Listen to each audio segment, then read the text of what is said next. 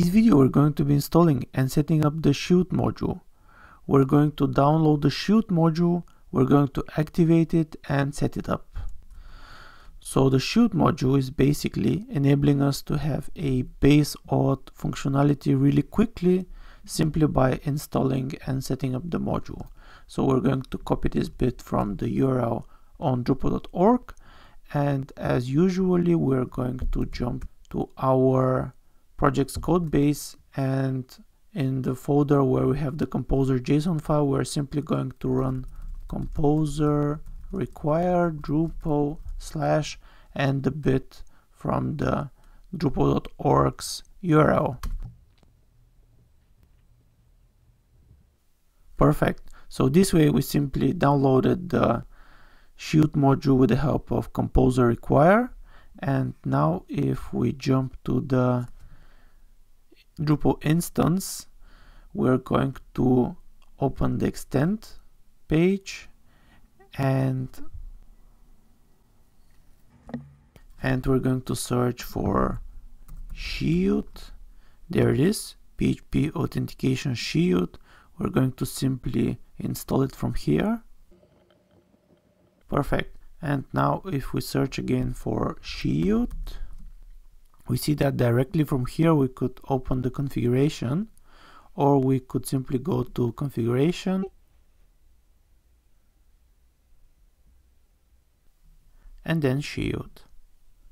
So all we have to do now is we simply have to set the credential provider, and we're going to have to set the username, for example test, and for password let's go ahead and set test 666. Perfect. And the authentication message, it's not actually working that good. Basically we can type something but it's not appearing last time I checked it. Let's go ahead and say hi buddy, you simply have to log in with the user and pass I sent you. Okay, and save configuration. And basically if we open any page now, usually it would ask you directly for the user and password, but definitely if we simply open the page as not logged in, for example, if you have a development environment and you want your client to be able to see it but no one else to be able to see it, you simply enable the Shoot module. For example here, if you just click cancel, you don't see anything. You don't see even the not logged in version of the Drupal website.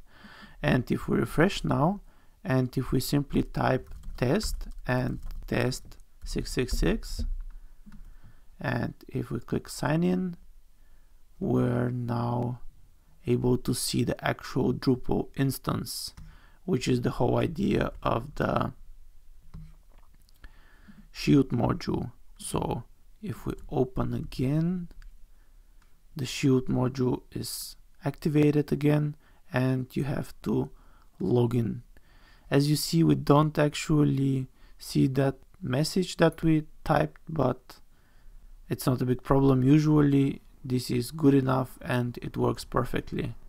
So if you like this video, please check the links in the description, like, subscribe, ask if you have any questions for this topic, and thanks for watching.